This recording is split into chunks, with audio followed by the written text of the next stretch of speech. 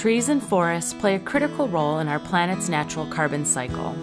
Improving forest health is a natural climate solution that helps keep carbon out of our atmosphere and mitigates the impact of climate change. The Family Forest Carbon Program partners with small landowners to sustainably manage their forests in an effort to improve health and increase carbon storage. As part of the program, landowners commit to undertaking various forestry practices that result in near and long-term forest benefits, including carbon storage. That carbon is sold as verified credits to vetted companies who are committed to climate action.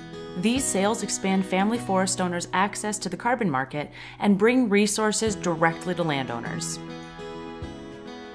To achieve this, the Family Forest Carbon Program pioneered a new methodology that improves accuracy and transparency in measuring the carbon benefit of these improved forest management interventions.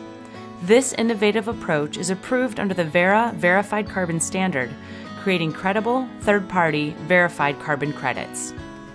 The methodology uses a matched dynamic baseline, which compares carbon sequestered on lands enrolled in the carbon program to a control group of similar forests that are not enrolled. By measuring the difference between carbon captured and stored in enrolled versus unenrolled forests, the methodology isolates the carbon program as the key intervention responsible for storing this additional carbon. High upfront costs and complex requirements have prevented most family forest owners from participating in the voluntary market. This means 39% of U.S. forest land has had limited or no access to support this climate mitigation opportunity. The Family Forest Carbon Program and this groundbreaking methodology make it easier for landowners to unlock the potential of their land to fight climate change in a transparent, measurable, and meaningful way.